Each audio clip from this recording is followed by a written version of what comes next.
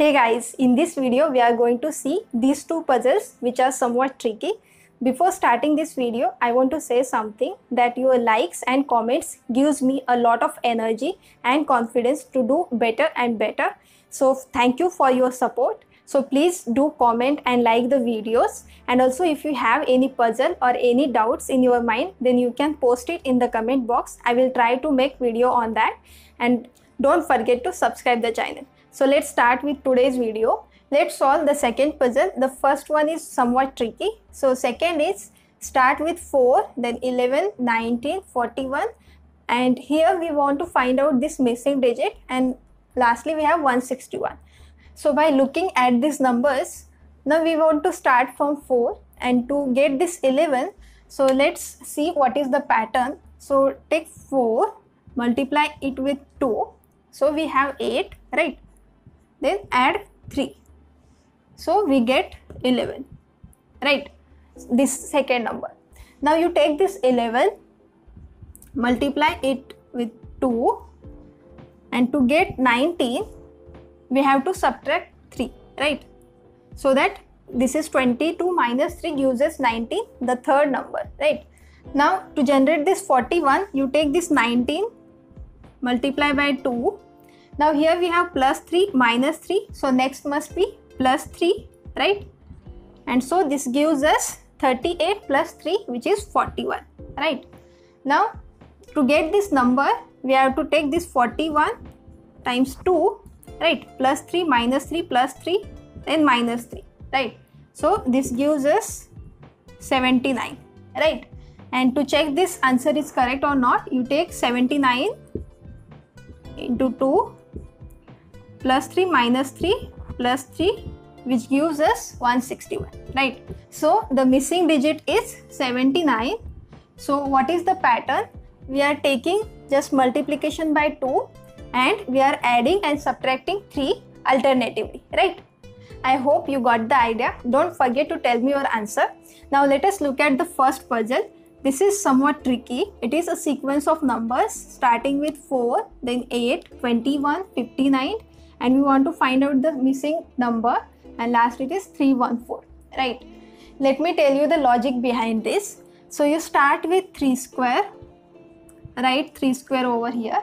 Now the next odd number is 5, so take 5 square. Next odd number is 7, so take 7 square. Next odd number is 9, so take 9 square. Now the next step is you add this 4 to this 9, 3 square, which is 13, right? Now to get this 21, you add these two numbers. 8 plus 13 gives us 21, right? So this is done. Now to get this number 59, we have to add these two numbers, that is 25 plus 13, which gives us, write the resultant over here, so which is 38. Now add these two numbers, 21 plus 38 gives us 59, right? So this is done. Now to get this number, you add this 38 with this 7 square, that is 49, which gives us 87, right? So add these two numbers, we get 146, right? So the missing number is 146. Now to check this number is correct or not, you just take addition of these two numbers, which is 87 plus 81, which gives us 168, right? Now you add these two numbers, we will get 314, right? So this is correct. Let me explain it again. So 4 plus 9 gives us 13, right?